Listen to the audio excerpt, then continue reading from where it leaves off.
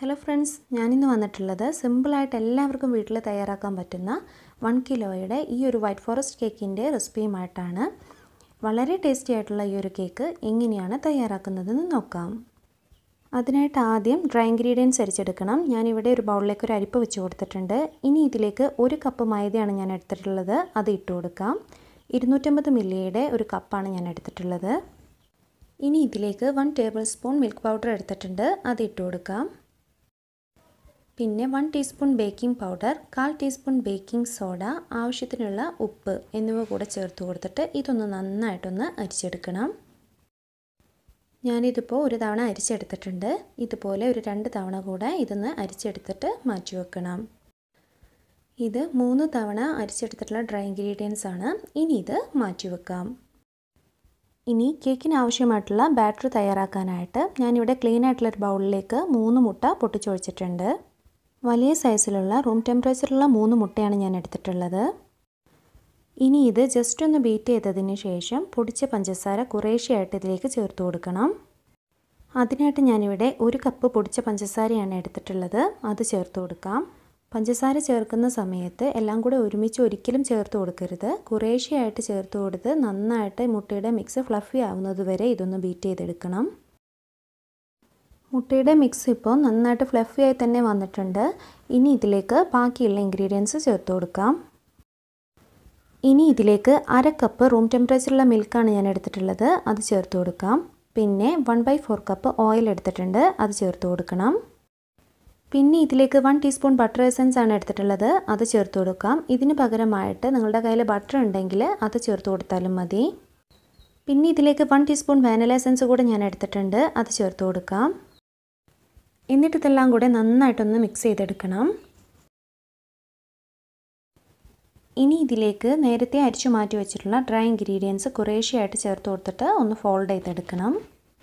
Dry ingredients ഒരിക്കലും ഒരുമിച്ച് ചേർത്ത് കൊടുക്കരുത്. അങ്ങനെ ചേർത്ത് കൊടുത്തിട്ടുണ്ടെങ്കിൽ കേക്കിൻ്റെ ബാറ്റർ കട്ട കെട്ടിപ്പോവും. അപ്പോൾ കറക്റ്റായിട്ടുള്ള ആ ഒരു ടെക്സ്ചർ നമ്മുടെ കേക്കിന് കിട്ടുകയില്ല.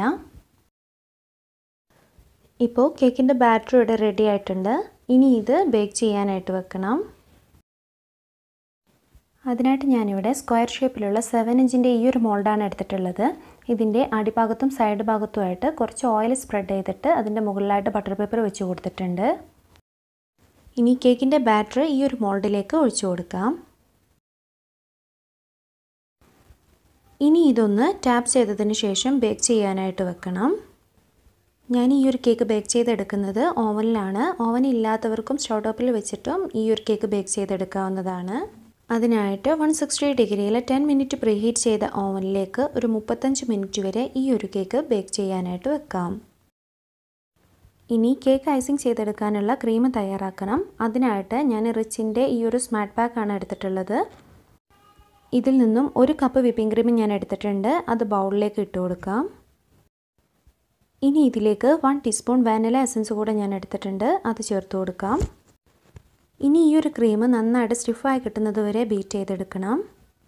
ഈ ഒരു ക്രീമിൽ ഓൾറെഡി മധുരം ഉള്ളതുകൊണ്ട് തന്നെ ഞാൻ ഇതിലേക്ക് എക്സ്ട്രാ പഞ്ചസാരയൊന്നും ചേർത്ത് കൊടുക്കുന്നില്ല.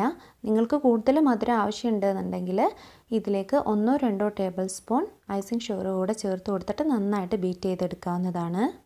ഇപ്പോൾ ക്രീം ഇവിടെ റെഡി ആയിട്ടുണ്ട്. വിപ്പിംഗ് ക്രീം സ്റ്റിഫായിട്ട് കിട്ടിയിട്ടുണ്ടോ എന്നറിയാനായിട്ട് ഒരു സ്പാച്ചുലയിൽ കുറച്ച് ക്രീം എടുത്ത് നോക്കുക. ആ ഒരു സമയത്ത് സ്പാച്ചുലയിൽ നിന്നും ക്രീം താഴെ വീഴാതെ നിൽക്കുകയാണെങ്കിൽ നമുക്ക് കറക്റ്റായിട്ട് സ്റ്റിഫായിട്ടുള്ള ക്രീം തന്നെയായിരിക്കും കിട്ടിയിട്ടുണ്ടാവുക. ആ ഒരു സമയത്ത് ബീറ്റിംഗ് നിർത്തേണ്ടതാണ്. വിപ്പിംഗ് ക്രീം എങ്ങനെ സ്റ്റിഫായി കിട്ടുന്ന രീതിയിൽ വിപ്പ് ചെയ്തെടുക്കാം എന്നുള്ളതിനെക്കുറിച്ച് കുറച്ചുകൂടെ ഡീറ്റെയിൽ ആയിട്ടൊരു വീഡിയോ ഞാൻ മുമ്പ് പോസ്റ്റ് ചെയ്തിരുന്നു. അത് കാണാത്തവർക്കായിട്ട് അതിൻ്റെ ലിങ്ക് ഞാൻ ഡിസ്ക്രിപ്ഷനിൽ കൊടുത്തിട്ടുണ്ട്. ഇപ്പോൾ കേക്ക് ഇവിടെ കറക്റ്റായിട്ട് ബേക്കായി വന്നിട്ടുണ്ട്. കേക്കിൻ്റെ മുകൾ ഭാഗത്തുള്ള കളർ ചേഞ്ച് ആയിട്ടുള്ള ആ ഒരു പോർഷൻ ഞാനിവിടെ കട്ട് ചെയ്ത് മാറ്റിയിട്ടുണ്ട്. വളരെ സോഫ്റ്റ് ആയിട്ടുള്ളൊരു സ്പഞ്ച് കേക്കാണിത്. ഇനി ഇത് ഐസിങ് ചെയ്തെടുക്കാനായിട്ട് കട്ട് ചെയ്യണം. ഈ ഒരു കേക്കിനെ 2ആയിട്ടാണ് ഞാനിവിടെ സ്ലൈസ് ചെയ്തെടുക്കുന്നത്. ഒരു ടേൺ ടേബിളിൻ്റെ മുകളിൽ കേക്ക് വെച്ച് കൊടുത്തിട്ട് ഇതുപോലെ ഒന്ന് റൊട്ടേറ്റ് ചെയ്തിട്ട് കേക്ക് കട്ട് ചെയ്തെടുക്കുകയാണെന്നുണ്ടെങ്കിൽ വളരെ എളുപ്പത്തിൽ തന്നെ കേക്ക് കട്ട് ചെയ്തെടുക്കാനായിട്ട് സാധിക്കും. ഞാനിപ്പോൾ കേക്കിനെ ഈ ഒരു രീതിയിൽ 2ആയിട്ട് സ്ലൈസ് ചെയ്ത് വെച്ചിട്ടുണ്ട്. ഇനി കേക്ക് ഐസിങ് ചെയ്യാനായിട്ട് തുടങ്ങാം. ഇനി കേക്ക് ഐസിങ് ചെയ്യാനായിട്ട് ഞാനിവിടെ ടേൺ ടേബിളിൻ്റെ മുകളിൽ ഒരു കേക്ക് ബേസ് വെച്ച് കൊടുത്തിട്ടുണ്ട്. ഇനി അതിന് മുകളിലായിട്ട് കുറച്ച് ക്രീം സ്പ്രെഡ് ചെയ്ത് കൊടുത്തിട്ട് ഫസ്റ്റ് ലെയർ കേക്കിൻ്റെ പീസ് വെച്ച് കൊടുക്കാം. ഇനി കേക്കിൻ്റെ മുകളിൽ ഷുഗർ സിറപ്പ് ആഡ് ചെയ്ത് കൊടുക്കണം. അതിനായിട്ട് 1/2 കപ്പ് വെള്ളത്തിൽ 3 ടേബിൾ സ്പൂൺ പഞ്ചസാരയും അതിൻ്റെ കൂടെ 2 ഡ്രോപ്സ് വാനില എസൻസ് കൂടെ ചേർത്തിട്ടാണ് ഈ ഒരു ഷുഗർ സിറപ്പ് തയ്യാറാക്കി എടുത്തിട്ടുള്ളത്. ഇനി ഇത് കേക്കിൻ്റെ എല്ലാ ഭാഗത്തും എത്തുന്ന രീതിയിൽ ആഡ് ചെയ്ത് കൊടുക്കണം. ഇനി കേക്കിൻ്റെ മുകളിൽ ക്രീം ആഡ് ചെയ്ത് കൊടുക്കണം. അതിനായിട്ട് ഇതുപോലൊരു പൈപ്പിംഗ് ബാഗിലേക്ക് ഞാൻ ക്രീം എടുത്തിട്ടുണ്ട്. ഇത് വെച്ചിട്ട് കേക്കിൻ്റെ മുകൾ ഭാഗത്ത് ക്രീം ആഡ് ചെയ്ത് കൊടുക്കാം. ഇനി ഇതൊരു നൈഫ് ഉപയോഗിച്ചിട്ടൊന്ന് ക്ലിയർ ചെയ്തെടുക്കണം. ഞാനിപ്പോൾ ഈ ഒരു രീതിയിൽ ഇത് ക്ലിയർ ചെയ്തെടുത്തിട്ടുണ്ട്. ഇനി ഇതിലേക്ക് 1/3 cup white chocolate compound great ചെയ്തത് എടുത്തിട്ടുണ്ട്. അത് ഇട്ട് കൊടുക്കാം. ഇനി ഇതിന് മുകളിലായിട്ട് സെക്കൻഡ് ലെയർ കേക്കിൻ്റെ പീസ് കൂടെ വെച്ച് കൊടുക്കാം. ഇനി ഇതിൻ്റെ മുകളിലും നേരത്തെ ചെയ്തതുപോലെ തന്നെ ഷുഗർ സിറപ്പ് ആഡ് ചെയ്ത് കൊടുക്കണം. കേക്ക് നന്നായിട്ട് വെറ്റാവുന്ന രീതിയിൽ തന്നെ ഷുഗർ സിറപ്പ് ആഡ് ചെയ്ത് കൊടുക്കണം. ഇനി കേക്കിൻ്റെ സൈഡ് ഭാഗത്തുള്ള ക്രീമൊക്കെ ഒന്ന് ഒരു പാലറ്റ് നൈഫ് ഉപയോഗിച്ചിട്ടൊന്ന് ക്ലിയർ ചെയ്ത് കൊടുക്കാം. ഇനി കേക്കിൻ്റെ എല്ലാ ഭാഗവും ഇതുപോലെ ക്രീം വെച്ചിട്ടൊന്ന് കവർ ചെയ്തെടുക്കണം. ഇനി ഒരു പാലറ്റ് നൈഫ് ഉപയോഗിച്ചിട്ട് കേക്കിൻ്റെ എല്ലാ ഭാഗവും നന്നായിട്ടൊന്ന് ക്ലിയർ ചെയ്തെടുക്കാം.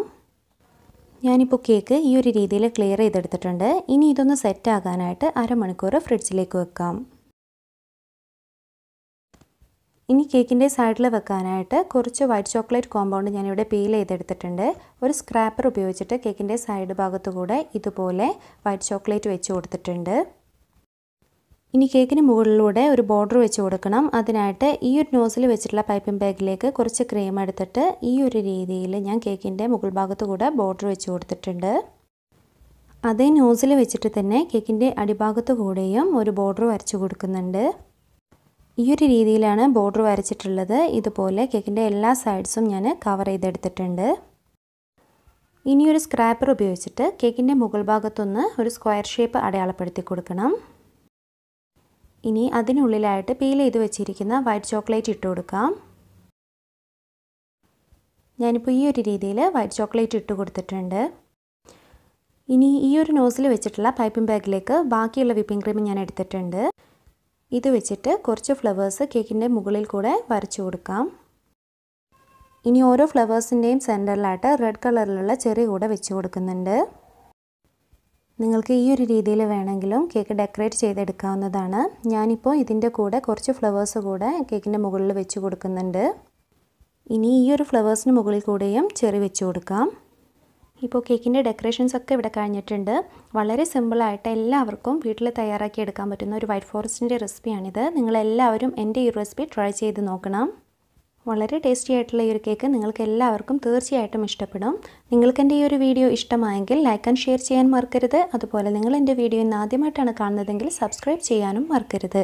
സബ്സ്ക്രൈബ് ചെയ്യുന്ന സമയത്ത് വരുന്ന കുഞ്ഞു ബെല്ലൈക്കൺ കൂടെ ഒന്ന് പ്രസ് ചെയ്യണം. എന്നാലേ ഞാനിടുന്ന വീഡിയോസ് നിങ്ങൾക്ക് നോട്ടിഫിക്കേഷനായിട്ട് ലഭിക്കുകയുള്ളൂ. താങ്ക്